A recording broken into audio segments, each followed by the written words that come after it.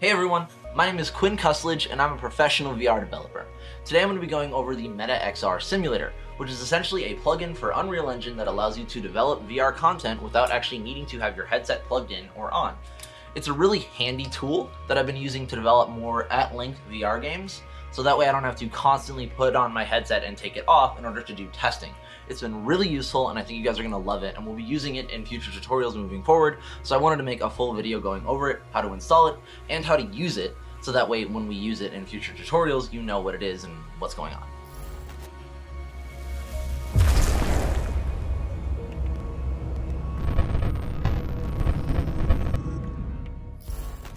Here I have my basic Unreal Engine template inside of Unreal. It's basically just the vanilla VR template with a few extra mechanics added on top of it that I've been working on over the past few months. Years.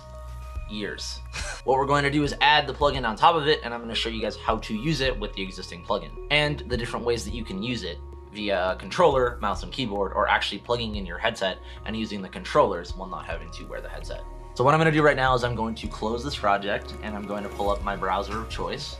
And what I want to do is navigate to the Meta XR developer site. Basically what we're looking for is the Unreal Engine 5 integration. This is the Meta XR plugin for Unreal Engine. We're looking for version 78.0. We're currently doing this in 5.5.4. There is no build of this plugin for 5.6 or later. So you must do this tutorial and use this tool in 5.5.3. Eventually Meta will release a plugin that is compatible with later versions of Unreal, but right now they don't have it, so this is what we're stuck dealing with. I wish I had a better answer for why. I will include a link to this in the description of this video, but all you need to do is download this, and then accept the license and download. Then you're going to navigate to your downloads folder, and we need to actually unzip this into our Unreal Engine plugin folder. So what we're going to do is we're going to grab this and right click in order to extract all. And we want to put this in a very specific folder location. So what I'm going to do is I'm going to press browse, and I'm going to go to where I've installed Unreal Engine on my computer. I put mine on a partition drive that is not my main drive, just because I prefer to keep everything separate. And I'm looking for my Unreal 5.5, which is right here. So if I click into Unreal 5.5, I then click on Engine, and then I click on Plugins, and then I'm looking for a folder called Marketplace. If you don't have a folder called Marketplace in this folder, which is Plugins, you're going to need to make one. It's just something that you wouldn't have if you haven't followed any other tutorials that had you put a plugin exactly where it is. So what you're going to do is just do, Control-Shift-New, and then you'll create a new folder like so. But anyway, you want to unzip it inside of this Marketplace folder. So here are my other plugins that I've installed. I've got the one for my 3D mouse, I've got the Substance plugin, and then I also have the MetaHuman 5.5 plugin. So I'm just going to select this folder and I want to unzip it right here. Then I just press extract and wait for it to fully unzip everything inside of this folder, which is all the plugin files directly into my Marketplace plugins folder. Now that plugin is installed into Unreal Engine, so we can activate it inside a project. What I'm going to do is I'm going to start a fresh project. So I will open up my Unreal editor and wait for shaders to compile and do all the fun stuff that they like to do. I'm using the Quinn Kuslich virtual reality template. This you can get on Gumroad with a link in my description. It's got procedural grip, thumbstick locomotion, and physics on the hands, as well as some other little things added in there for, VR game development. And I'm actively working on adding more things to it. I'm going to name this QKVT XR Sim for the tutorial purposes and create the project. And now I wait for Unreal to do its thing and compile the rest of my shaders. Okay, now that we have opened up our fresh Quinn Kuslich virtual reality template, we need to go to Edit and Plugins, because we have to actually activate the plugin that we installed to the engine. So what I'm going to do is, in the search bar up here, I'm going to type in Meta, and I'm going to spell it correctly because I'm not an idiot, and then I'm going to do the Meta XR plugin, and you'll see that it's new because we just installed it. And what that's going to do is prompt a restart of the engine. So you'll just click Restart now. Make sure you save if you were doing this on top of a pre-existing project. Usually will prompt you to do so. Now that the Meta XR plugin is installed, you're going to see two things at the top of the screen. The first thing is the Meta XR tools. This is where we do like the whole project setup if we were going to package it to the Quest as a standalone application. But what we're interested for this tutorial is on the right here, which is the Meta XR simulator. In the past, we'd actually have to install this as a separate element, but after the plugin version of 76, it's now just included with the plugin, like bundled inside of it. So all we need to do to actually use this plugin now is click on the Meta XR simulator, make sure that it's updated to the latest version, which it is because we downloaded 0.78. And what we want to do is click that little checkbox there, basically saying like, Meta XR Simulator, yes, we want to use it. And then we're going to go over to the little three bars at the top of the screen here, and we'll notice that 3D Preview or like VR preview is now not grayed out because I don't have a headset plugged in right now. I only really want to use this as, you know, my development tool, so I don't have to put my headset on and off when I'm developing different content. And this would be great for doing things like levels or other things.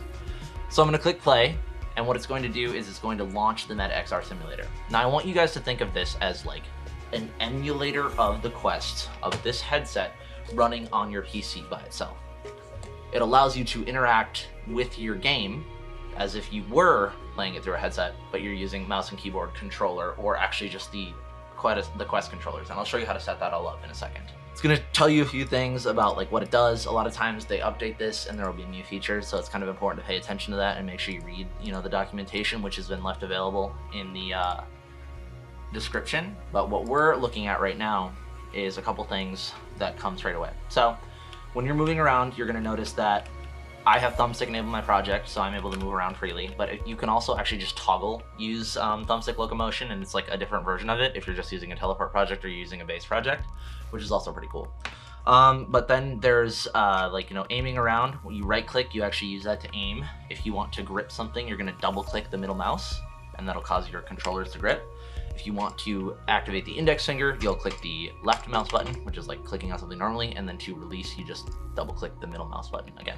If you're too tall and you want to lower yourself, you press the F button, and that brings you down, and if you want to go up, you press the R button.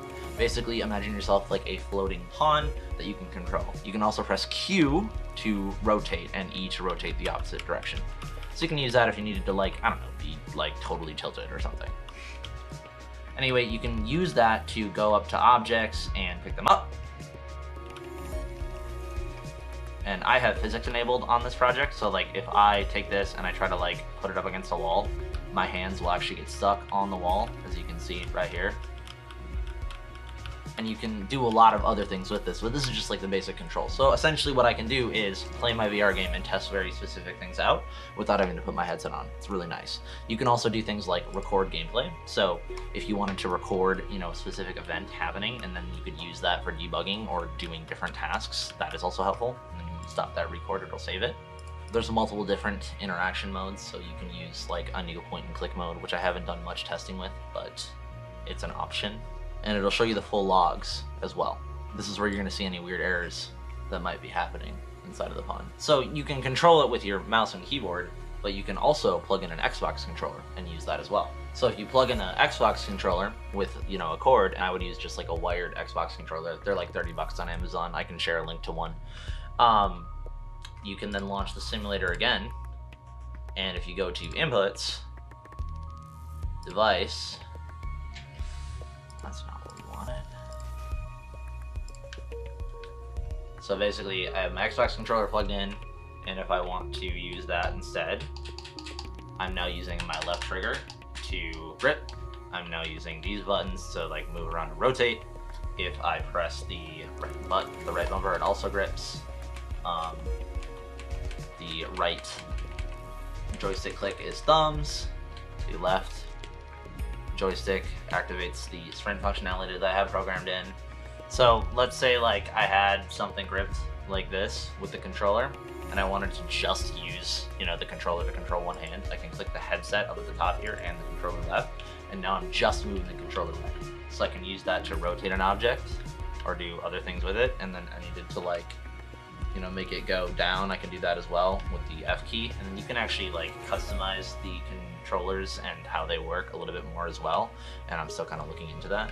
But this is like a really useful tool just for like very simple testing really quickly. You can use it for things like walking around a map and interacting with things, and then you don't have to put on your headset and sit with it on for 20 minutes to play the same level over and over again, which would have been really helpful when I was working on my first game.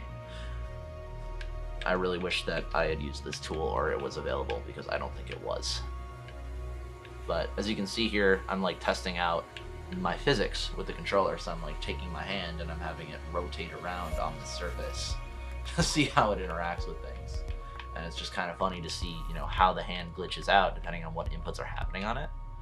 And then I can also select the left controller and I can move around and have it grip this item, and now it's here. Moving this item around. Basically, it's just a nice tool to remove the need for you to have a headset plugged in and put it on every time you test. The final way that you can interact with this simulator is actually using the controllers and then placing your headset on your desk facing towards you.